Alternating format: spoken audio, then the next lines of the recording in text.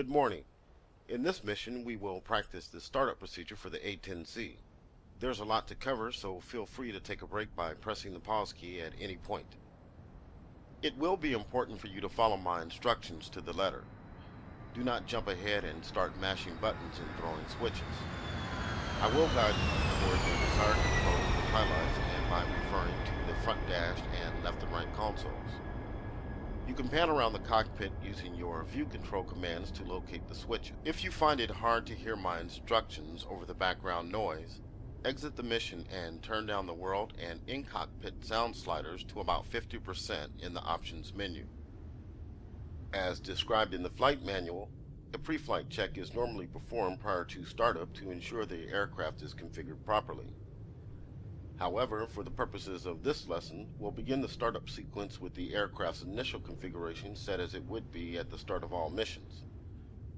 The startup procedure will consist of initiating electrical power, starting the APU, followed by the left and right engines, and finally powering up and preparing all essential avionics. Press the spacebar key when you are ready to begin. First, set the battery switch on the electrical panel on the right side console to power. This will provide power to the DC buses and the APU. Follow the highlight at the bottom right corner of the screen to locate the switch. Good. Now set the inverter switch on the same panel to standby. This will allow AC power to be supplied to numerous aircraft instruments. It will also provide power to the engine igniters. With electrical power now running, we can take a moment to test the caution and warning systems to make sure that we will receive warnings in case something goes wrong during startup. To do this, press and hold the lamp test button on the auxiliary lighting panel on the left console. Take a look around the cockpit while you hold down the button to make sure that all of the caution lights are functional and you can hear an audible warning tone. Everything looks good. Now let's test the fuel indicator to make sure it's functional and accurate. The fuel indicator is located on the right side of the front dash. When tested, the two needles should point to 3,000 pounds, and the digital tonalizer readout should be around 6,000 pounds.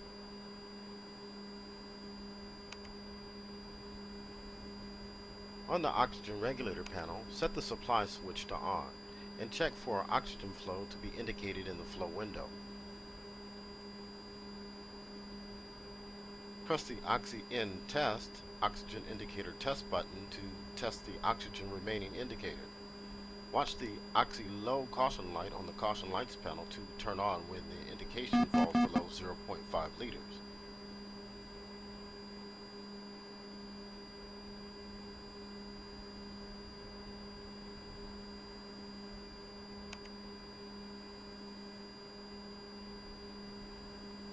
We also need to power the radios to communicate with A-10C and mission assets. Set the VHF AM frequency mode dial to TR, transceiver.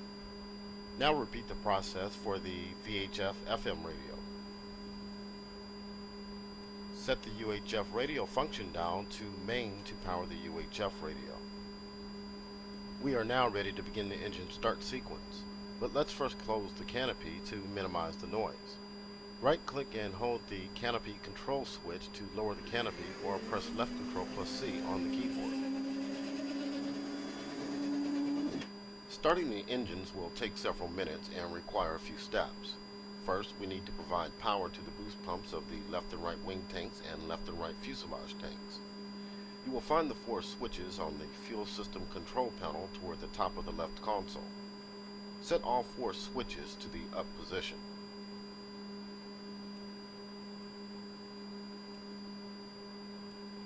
Before starting the engines, we need to start the auxiliary power unit, APU, which will generate bleed air used to start the main engines.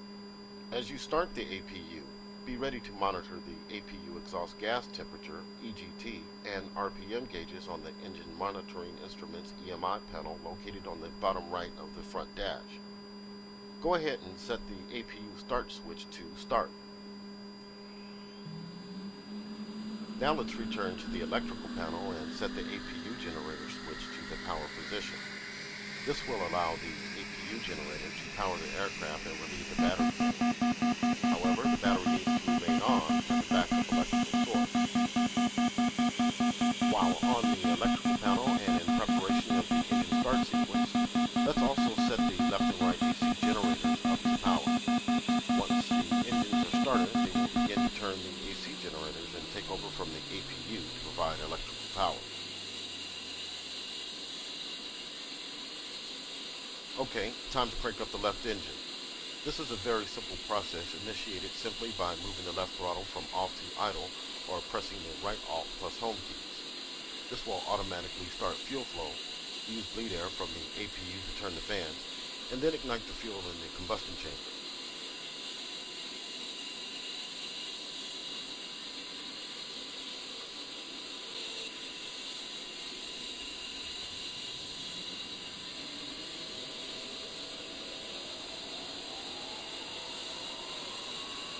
As the engine spools up, scan the engine monitoring instruments panel to watch the engine interstage turbine temperature, ITT, engine core speed, fan speed, and fuel flow gauges. Watch for the core fan RPM to stabilize around 60% when idling on the ground. You will also notice the left hydraulic system's pressure begin to build. This will normalize between 2,800 and 3,350 psi. Once the left engine is running normal and stable, press the spacebar key to proceed.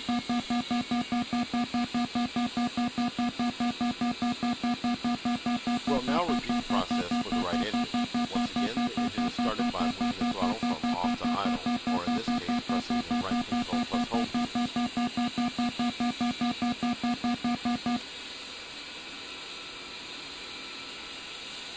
As with the left engine, monitor the instrumentation as the right engine spools up. Also watch the right hydraulic system pressure to normalize. Once you have both engines running normally at idle power, you can do a flight controls check to test the responsiveness of the controls to stick and rudder input. Test the speed brakes and flaps. Press the spacebar key to proceed once everything checks out.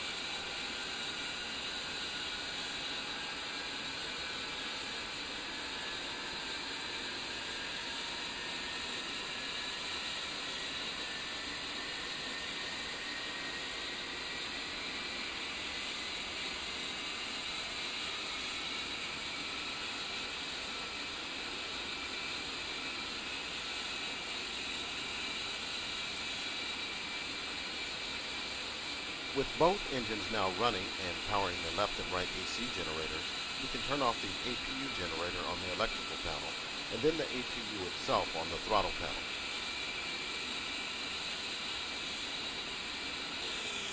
Okay, now we'll power up the control display unit, CDU, and the embedded GPS INS AD systems. This will begin the automated built-in test, BIT, and alignment processes for the navigation system, which you can monitor on the CDU display on the right console.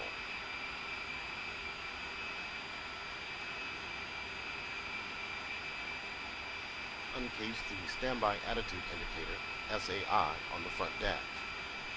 To do this, turn the SAI cage knob to the left by rolling your mouse wheel down over the knob. Once uncaged, roll the wheel back to set the SAI aircraft indicator level on the horizon. Turn on the multifunction color displays, MFCDs, by left-clicking twice on the power switch for each display. While we are waiting for the CDU bit and IGI alignment to complete, we can continue the startup sequence. Turn on the Central Interface Control Unit, CICU, on the Armament HUD Control Panel, AHCP, on the front dash. This will provide essential user interface controls to numerous aircraft systems, including the left and right multifunction color displays, MFCDs. The MFCDs are now on. In a few moments, they will display the Data Transfer System, DTS page, which we will use to upload navigation and weapon configuration data saved on the data cartridge from the mission planner. Now, set the Integrated Flight and Fire Control Computer, IFFCC, switch to the test position by left-clicking once. The IFFCC provides weapon release calculations, attitude control, and HUD indication. In test mode, the system will run a series of automated bits, which you can monitor on the HUD. Press the E&T enter button on the upfront controller UFC to initiate the IFFCC bit. This will take approximately 1 minute. While waiting for the IFFCC to undergo the bit and the IGI system to finish aligning, let's set up our flight control systems. Set the left and right yaw and pitch SAS channels on the SAS panel on the left console to on. Now press the TO trim button to set the flight controls for takeoff trim. Let's upload data from the data cartridge. Select Load All on the left MFCD by pressing the Option Select button 10. The DTS will take about 15 seconds to transfer the data from the cartridge to the jet. Altitude. During this time, all the asterisks accompanying each data type on the left side of the displays will disappear. When all the asterisks reappear, the data has been transferred successfully. Once the data is loaded, set the right MFCD to display CDU data by pressing OSB 13. This way you don't have to take your head down to check CDU indication. The IFFCC bit is now complete. As you can see on the HUD, the exit function is currently pointed to by the HUD cursor. Press the Enter key on the UFC to exit this HUD menu. The IFCC is now displaying the ground bit menu on the HUD, where you can run a number of other bits if necessary. To exit out of this menu, press the Select Rocker key on the UFC down repeatedly until the HUD cursor points to exit again. Then press Enter to exit this menu.